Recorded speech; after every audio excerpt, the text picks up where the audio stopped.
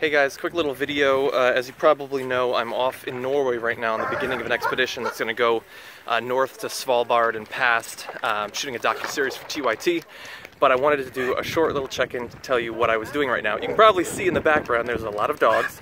That's because we are interviewing and working with a set of dogs owned by an adventurer explorer and a dog sledder trainer and competitor, and so we're getting to meet all these dogs.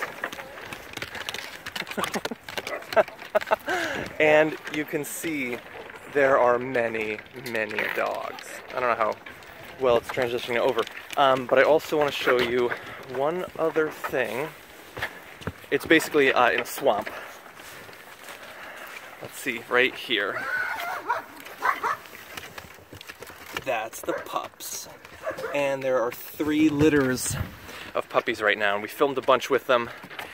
And all of this will eventually become one of the episodes of the docu-series that we're filming. It's not going to come out for a while because we still have another month of travel and all that. And then there's posts and everything.